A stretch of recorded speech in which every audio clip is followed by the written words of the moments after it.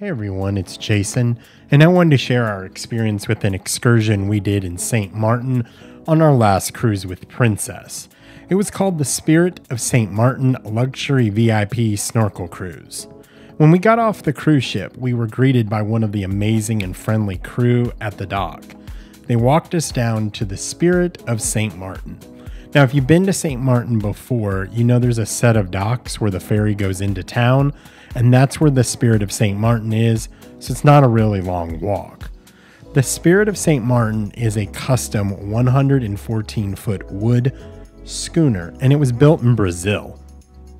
So fun fact, if you've ever been to Aruba and done the Sunset Schooner Tour, that wooden schooner is actually the sister ship to the Spirit of St. Maarten. Now, the only difference is the Spirit of St. Maarten has this amazing upstairs viewing area that you get incredible views. Now, there was about 75 to 90 people on board, and there was plenty of shade for everyone. They leave the port and take you around the beaches of Great Bay, and you can see all the shopping district and beaches right near the cruise terminal. At this time, they're only giving you non-alcoholic drinks. So the cruise info said that they went to Mullet Bay, and we actually went to Little Bay. So just FYI, if your heart is set on going to Mullet Bay, understand they may have to make an itinerary change, and that might be because of the seas or timing or whatever. One thing I see asked a lot about this excursion, you don't go to any beach. So you don't get off on any beach. You're either snorkeling or on the boat at all times. Once you get to Little Bay, we tied up to a buoy and we were given snorkel gear. A life vest is required to get into the water and snorkeling. That's another thing that I see asked a lot, and yes, they do give you life vests. So you have to swim about 50 to 75 yards, and there's like a cannon, a sunken helicopter, and lots of friendly fish. Overall, it was really fun, and I loved being in the water. Just know you have to swim a little ways in order to get to some of the fun places to see. A couple of things. Getting off the boat, I suggest you just jump in. It's probably about 5 feet to the water, or you can climb down the ladder. I was the first one to jump in because it was summer, it was hot, and I just wanted to be in the water as much as possible. Now, the boat also has a rope swing that you can swing out and jump into the water. I did it and it was lots of fun. The crew walked me through what I needed to do, and you probably jump in from about 10 feet in the air, and it was a really good time. So climbing up the ladder, the crew was 100% there for every person and helps you get up that ladder. Some people with mobility issues decided not to go in because it is a ladder and you do have to climb them. As I mentioned, there is actually 2 crew members to help you up, and they're patient and they help everyone to get into the boat, and everyone that I spoke to was glad they got in. This is the place you could also paddleboard or kayak, and I wish I would have thought about it, but I would have just grabbed one of the paddleboards, paddled over to the good snorkeling spot, snorkeled, and then paddled back to the boat.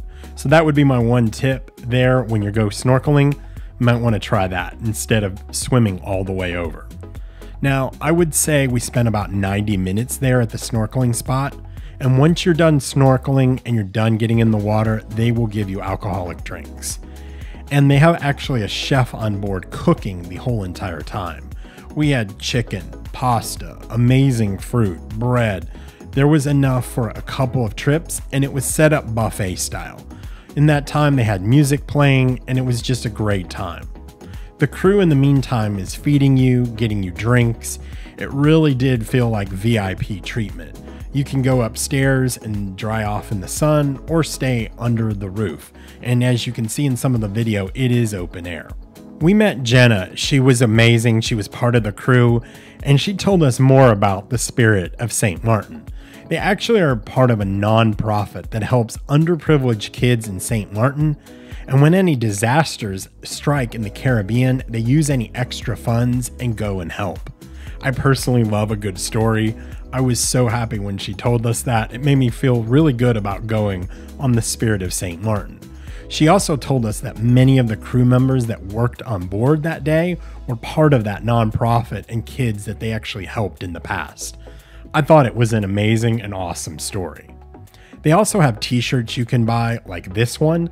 They're $25 a piece, so I do suggest you bring some extra cash with you. After we were done snorkeling and eating, we headed to Maho Beach to see the airplanes come in. The crew knew the schedule of when the bigger planes were coming in, and we were running a little behind, but still got to see the big American Airlines flight come in and a few smaller planes. The ride back was amazing. The wind in your face, the waves were awesome, not too rough, but fun enough where you felt it on the boat. It was an amazing time with incredible service. Thank you, Jenna, and the amazing crew of the Spirit of St. Maarten. A few tips. You're on a boat in the ocean. I'm not saying don't go if you get seasick, just prepare. The way I would do this is take a Bo9 before you go to sleep the night before, and take another one an hour before getting on the boat, and it will 100% help you. I also recommend comfortable shoes and some sunscreen to protect your skin. Also a towel. I would also get a seat under cover, and you can always go up on top and enjoy the views at any time. We booked this on board because we had shipboard credit, as we had a bungalow reserved in Princess Cay and we missed it due to the weather. We hadn't planned anything to do in St. Maarten, so this excursion cost us on the ship $139 per person, and pre-planning it would have cost us $119.